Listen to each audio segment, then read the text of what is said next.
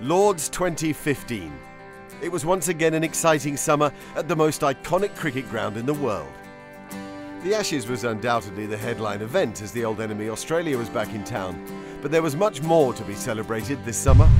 It was a truly wonderful year, thanks in no small part to the cricketers, of course, the cricketers of New Zealand, Australia and England, and many other cricketers too, who performed out on the hallowed turf and on the nursery ground.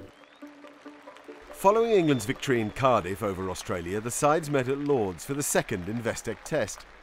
It was to be a rare moment of Australian dominance during the summer. The day before the match, Australian captain Michael Clarke took time to visit St Edward's Catholic Primary School in Westminster. The school kids, coached as part of MCC's community programme, got a chance to play cricket with Clarke and meet MCC's Ashes mascot, Ernie, the Ashes Ern. It was back to business for Clarke the next day. Australia dominated from the start, with Steve Smith and Chris Rogers both getting their names on the famous honours board. Rogers on 99 and a shrill shriek of delight from Chris Rogers. Finally he gets 100, he gets on the honours board at Lord's. It's a special moment. To bat all day, day one of a Lord's Test, you know, that's, as an opening batsman, that's as good as it gets. You know, I think as players, you always want to get your name up on the honour board, and if you're going to think about any place in the world, apart from maybe in Australia, you want to have your name up there, it's Lord's. And after the Cardiff Test, we needed a couple of players to stand up, and I wanted to be one of those guys.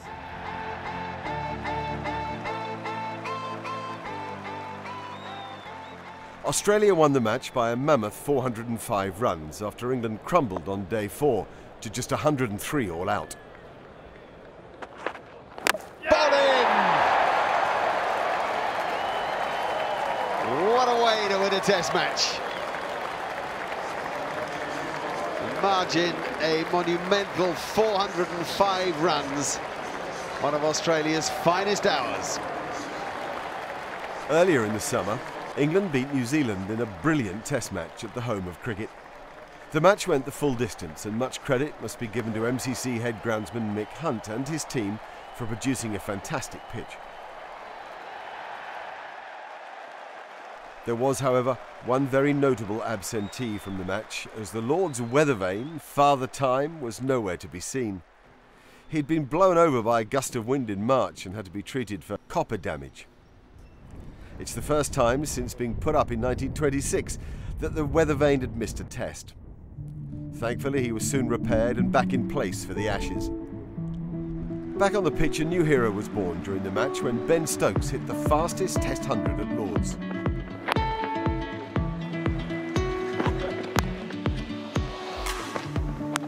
Always hit that, don't worry about that. There it is. Fantastic moment for Ben Stokes, a seam-stealing, scintillating 100, and what's more, it's the fastest Test 100 ever made at Lord's. In 85 balls, he has pulverised the New Zealand bowlers. Tourist Kane Williamson with an impressive 132 and Trent Boult with 5 for 87 also reached personal milestones, both getting their names on the honours board. It's always a great experience to come to London, to the home of cricket, and enjoy all the build-up that comes with the Test match. So obviously the result didn't go quite our way, but yeah, a very, very amazing experience. It really wasn't my thinking to go out there and try to get them all, but it was very nice to get them, and obviously to tick up 5 was something I'm not going to forget in a long time. But it was Stokes who stole the show, taking 2 wickets in 2 balls on the final day and claiming a well-deserved Man of the Match award.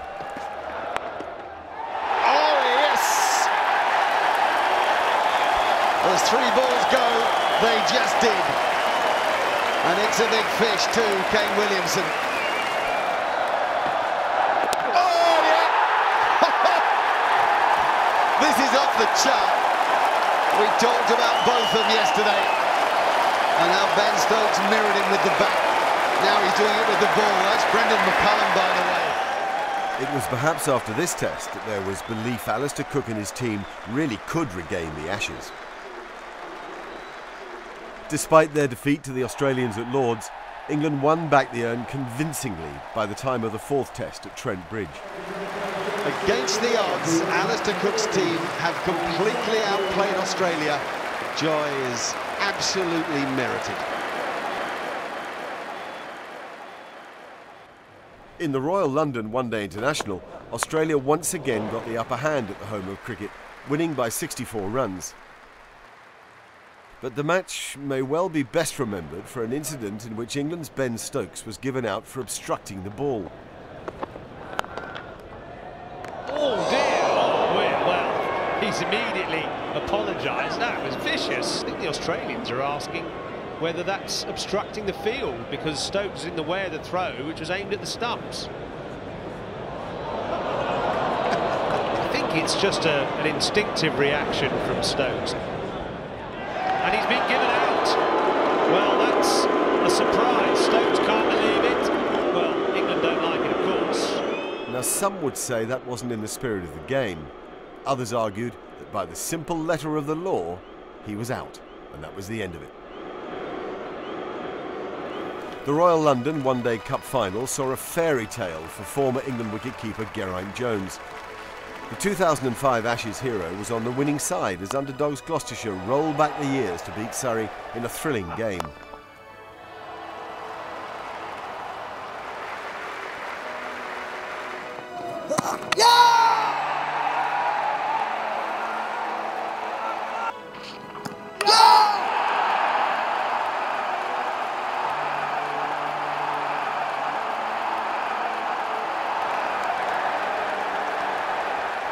Jones, who marked the occasion with a 50, was carried off the pitch by teammates after a tense 6-run victory.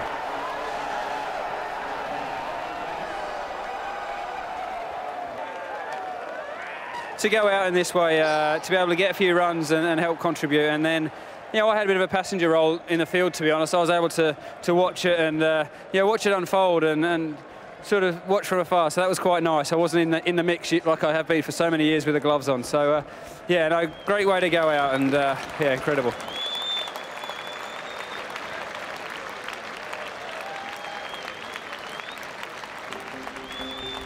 As ever, there was a host of fixtures played on the main ground at Lords throughout 2015, as amateur and professional cricketers shared special moments on the hallowed turf.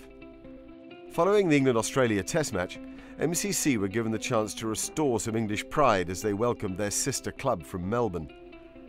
The match was played on the Test pitch and brought an England victory as MCC won by 6 wickets.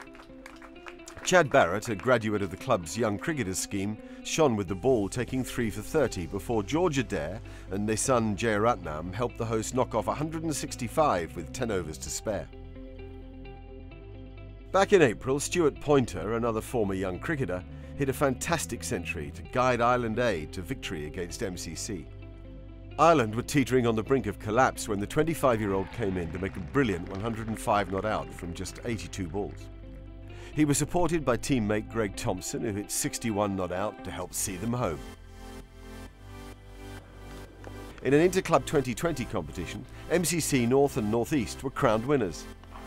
The tournament saw MCC regions North West, West Midlands, South West and South East make it to Lords.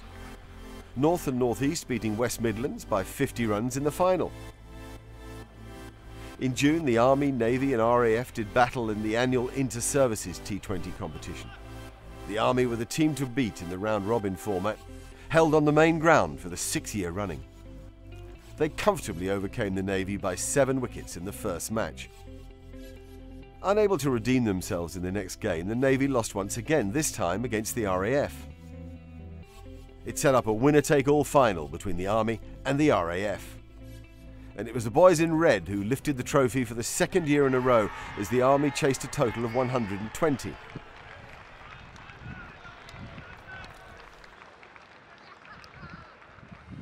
"201 years is a long time, and that's how long the current Lord's ground has been in existence. So it was fitting that the oldest fixture, the schoolboy match between Eton and Harrow, and the traditional university clash of Oxford and Cambridge took place once again on the main ground. Eton emerged victorious against Harrow in a rain-affected game thanks to a one-man show from opening bat Armand Trion, whose 103 not out of 98 balls helped chase down a Duckworth-Lewis revised total of 186 in 35.5 overs to claim a 6-wicket victory. In the Varsity match, Oxford gained bragging rights with a 43-run victory as Cambridge collapsed to 159 all out, chasing 203 to win. Wicketkeeper Sam Westaway hit a valuable 53 down the order for Oxford before teammate Owen Jones took 4 for 27 from his 6.2 overs to complete a fantastic victory. In the Davidstow National Village Cup final, there was a triumphant goodbye as Woodhouse Grange signed off with victory over Foxton Cricket Club. The North Yorkshire side made the most of their final Lord's appearance, as next year they'll be ineligible for the tournament. They set Foxton an imposing 257 from their 40 overs, with 50s from brothers Chris Bilton and Andrew Bilton, along with captain Nick Hadfield.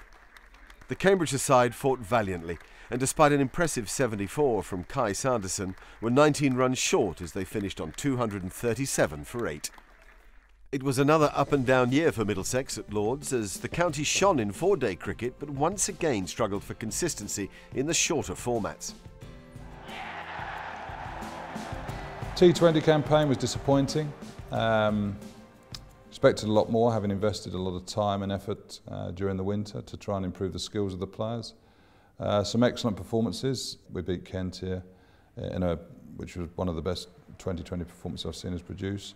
And again, we beat Surrey here, which is always nice in front of a full house. So, yeah, we look forward to playing 2020 games here. They're wonderful evenings, especially when the sun comes out and you get a big crowd in. But it's an area we need to improve going into 2016. In the County Championship, we were a good team. Our record at Lord's over recent times has been outstanding. We want to make Lord's, it's certainly a place where we enjoy playing, where we've got a very good success rate, and we want that to continue. 2016, we want to improve. Finishing second was good, put up the best challenge for Yorkshire, but we want to get above them, and you can't rely on them coming backwards. We've got to make sure that our players do perform better, and I think there's the scope to do that. Yeah, our Royal London campaign, there were some encouraging signs in the 50-over competition, especially the game here against Glamorgan, where, as I say, Milan got a brilliant 100, Sterling got some runs. Nick Gubbins played very well in that competition too, and we're very sort of hopeful that he's going to continue to develop and be a player that's going to provide entertainment for everybody here at Lord's in the years to come. Nurturing and developing talent is a key role for MCC, and this was no different in 2015. The club's Young Cricketers programme and university scheme continue to produce first-class and international cricketers. I was at Cardiff for 4 years, studied biomedical science, and yeah, brilliant to be part of the MCC scheme. Definitely sort of developed me off the field, but also as a cricketer. It gave me the chance just to really train while studying and develop me a lot, yeah. I think the university scheme helps players both on and off the field. I think it's really important that players go to university, obviously to get a good qualification behind them. But the likes of Mark Bertini, who've gone through the scheme here at Cardiff, will have benefited from the sports science and medicine input that they'd have had from their scheme. They'll be fitter players, they'll have spent a lot of time with coaches in really good facilities, and their cricket will not have regressed. By the time the summer comes around, they'll have developed over the winter months to play some first-class cricket, and that can only be good for their cricket development. In the MCCU University Challenge final, Billy Root stole the show. The younger brother of England batsman Joe smashed a phenomenal 69-ball 135 to help Leeds Bradford defeat Cardiff by 117 runs. It was a good year for the Root family, as Billy also made his county debut for Nottinghamshire. In the women's final, Loughborough once again dominated proceedings. They faced Exeter on the nursery ground, looking to win their 5th title in 5 years. England's Anya Shrubsole helped reduce Exeter to 11 for 2 before they recovered to 186 for 7 from their 50 overs. In reply, Loughborough got off to a good start. Half-centuries from England duo Natalie Skyver and Georgia Elwys secured victory with 22 overs to spare. The MCC Young Cricketers saw the end of an era this summer when Mark Alleyne stepped down as MCC head coach after nearly 7 years in charge. The former England all-rounder helped develop many young players in his time at the club. And it was good news for Adam Hose, who graduated from the scheme last summer, as he was awarded a 14-month contract at Somerset. The MCC Schools vs England Schools Cricket Association match saw a thrilling victory for MCC. Bradley Lynch top scored for MCC with 68 as they chased down Eska's 219, but not before a stutter which saw Tyler Meyer hold his nerve at the death to hit the winning runs with 1 ball to spare as MCC scampered across the line 8 wickets down. It was the first time since 2011 that MCC had won this fixture. The CMJ Spirit of Cricket Awards, named in memory of former MCC President Christopher Martin Jenkins, honoured those who have best exhibited the spirit of cricket. New Zealand captain Brendan McCullum won the Professional Award for the manner in which he and his side conducted themselves throughout the 2015 summer. Yeah, look, I think our team, we've changed our philosophy slightly. We give everything we possibly can to represent our country, and we're now finally playing like New Zealanders as a group. But at the same time, when the game's done, the game's done. So what a great opportunity to be able to respectfully just sit around and share a beer or Coke or whatever it is with your opposition, and I believe in that philosophy, and that's why I play the game, that respect for your opposition and your teammates. In the Boys Award, under-15 Oliver Stewart, a wicketkeeper who plays for MCC in North Yorkshire, called back a batsman who was adjudged to have been caught behind. The batsman went on to help his team win a close encounter. There was quite a crucial point in the game, and they had one fairly strong batsman left, and I delivered the ball to him, and everyone thought it was an inside edge and it was got out, and the umpire gave him out. But I noticed, with it being quite a full ball, the ball had just bounced after leaving his bat, so I couldn't feel as though a batsman could be out when he isn't out, and I could take credit for something I didn't feel I deserved. In the girls' category, Ballinger Wagoners under-13s were worthy winners for their display of sportsmanship during a game against Chesham girls. In a 10-a-side match, Ballinger lent Chesham 4 players when they were fielding, as they only had 6 of their own, and when Chesham were batting, allowed 2 pairs to bat for 8 overs and the other pair for the remaining 4 to complete their 20 overs. This display of the spirit of cricket would become even more impressive when Chesham went on to win the league and Ballinger missed out on promotion in 3rd place. And in the School Award, King Solomon Academy, just down the road in Marylebone, won the grant by demonstrating how cricket helps develop their pupils. They're a school in one of the poorest wards in London, with kids from underprivileged backgrounds, and recently played their first under-13s mixed cricket match, which they won. The MCC Spirit of Cricket Cowdrey Lecture this year had an Aussie flavour to it, as National Selector Rod Marsh reminisced about the old times and called for a change in the laws to keep the game healthy. I can't see why we ever went to the front foot law, and just quietly, I can reveal there are a few umpires out there at the moment who are beginning to wish we'd revert to the back foot law. It's only a matter of time before an umpire in an international or first-class match is seriously hurt, if not killed. And afterwards there was a Q&A session with Alistair Cook and Mahela Jawardena. But when we left Cardiff, I knew we could win the Ashes, because I know we'd just beaten them, but we could put Australia under pressure in our conditions. And I thought everyone else looked at each other at the end of that game. We had obviously a few drinks in the dressing room at Cardiff, and that was the most important message I could get across to the guys, that we can now win this. Because we've proven we can do it once. If you can do it once, you can do it 3 times. They clearly ignored everything I said, and we got hammered here at Lord's 3 days later. But you know, at the end of the summer, obviously, we'll prove that. Promoting the spirit of cricket is one of the most important things MCC does, and it encompasses a wide range of activities. In June, 600 schoolchildren from around the country joined Simon Jones and Charlotte Edwards for the MCC Chance to Shine Spirit of Cricket Open Day. Children took over Lord's for the day, and they heard the spirit of cricket message. We want to get as many children as we can play in the game. You know, you've got to have respect for your teammates and the opposition. And hopefully, you know, these children come here today and go away with a smile on their face, but having had some fun as well. Somebody's got to go and get it. Somebody's got to get it. MCC were busy all over the world with tours to Suriname and Panama, Denmark and Menorca. But perhaps the tour that 2015 will be best remembered for is one of the most important overseas trips in the club's recent history, a 2-week trip to Nepal. MCC delivered coaching clinics to local children and played a variety of fixtures against Nepal, helping further develop one of the strongest ICC associate nations in such a tough year for the country that suffered devastating earthquakes in April and May. I think you just look around at all the kids that all got smiles on their faces and running around just enjoying themselves and enjoying life. And I think that's what it's all about, and if we can help contribute to that, which I think we are, having them here. They're so polite, just coming up this morning as we rocked up to the training session, all came over and shook our hands, and just such happy kids. And I think getting them out here, playing in the fresh air, and enjoying what they love to do.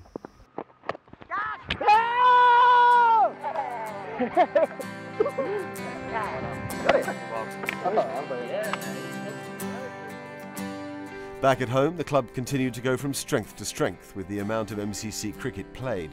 On Wednesday, the 24th of June, the club had its busiest day of the year, as there were 21 MCC matches taking place across the country, stretching from the north of Scotland down to the south coast. It's really amazing that the MCC office is able to cope with organising all those matches all at once. So hats off to them, and wonderful to think of all the people who are getting the enjoyment out of playing for and representing the MCC and helping to develop cricket around the country. The fact that the MCC can have 20 matches in the day just shows quite how active the club is and how willing people are to come and play, come from miles around to play for the MCC, and it shows the health that the club's in, and everyone's very keen to represent it. 2015 was a summer of cricket that will live long in the memory at Lord's, with so much enjoyment at the home of the game. Described frequently as the home of cricket, I read something just the other day, and he referred to Lord's as the heartbeat of the world game. And that's something that we need to be ever mindful of. People do look to Lord's as the headquarters of world cricket, and I believe the future for Lord's is secure. And so now to 2016, a year which holds much intrigue. Building work will see a new Warner stand take shape. The return of Pakistan to these shores for the first time since 2010 will be sure to create stories and to make headlines. Sri Lanka will be back, but this time without the stalwarts Kumar Sangakkara and Mahela Jayawardene.